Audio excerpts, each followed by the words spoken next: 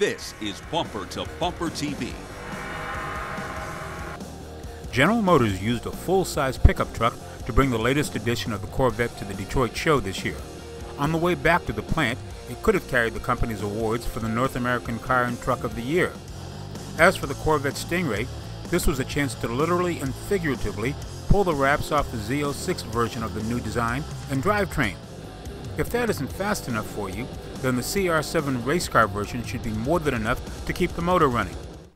And by the way, the company also got a lot of attention on the new 3/4 size Canyon truck, which will have a 4, a 6, and even a diesel engine in the not-too-distant future.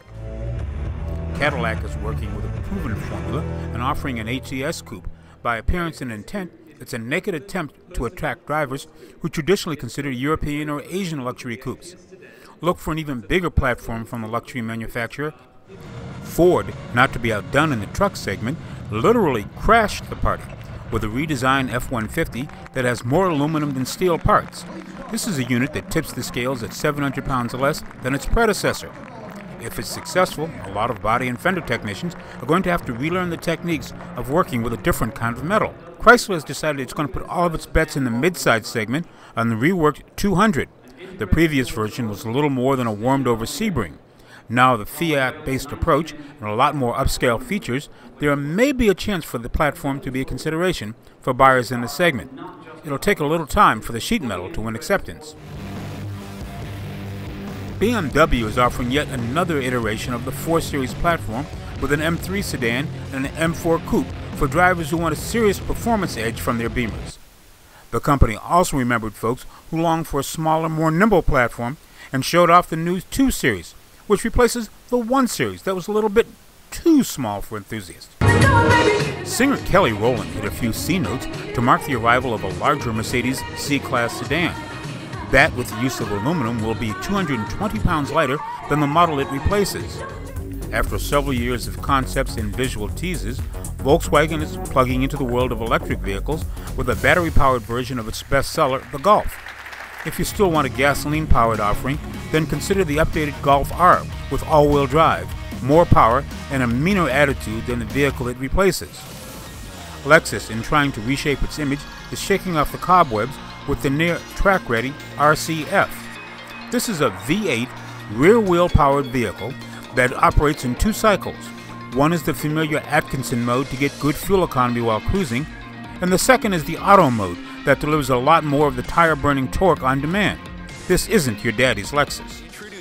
Fuji Heavy Industries Subaru has reworked the WRX STI so that a 2.5-liter turbocharged 4-cylinder power plant kicks out 305 horsepower. And to raise the thrill quotient, there is even a limited production launch edition that features a short-throw 6-speed all-wheel drive gearbox for the serious racers. Honda has done some serious work on the ultra-compact Fit. There's an improvement in fuel economy along with an upgraded interior. These are features the platform badly needed to be a serious offering in the segment. The upscale member of that family, Acura, is replacing the TL sedan with this, the TLX. It's allegedly a concept that actually replaces 2 vehicles, the TL sedan and the smaller TSX. But bet money it will be rolling off assembly lines in the not-too-distant future. And to emphasize the brand's commitment, Acura is planning on putting a performance version onto the racing circuit. While it may not have been intended as a race platform, the new Porsche Targa will be ready to thrill year-round. A flathead 6-cylinder engine mated to a 7-speed all-wheel drive transmission, and this will be ready to set land speed records under nearly any kind of road conditions. As for the convertible top, no more wrestling with a bulky snap-in unit. With modern technology, the roof simply folds away into a space behind the driver. And Hyundai is finally getting around to upgrading the Genesis sedan.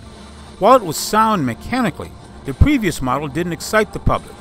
New lines, wheels, and design approach, along with engineering upgrades, could make it a real contender in the large luxury segment. This is Greg Morrison. We want to know what you think, so email us. The address is bumpertobumpertv@cs.com.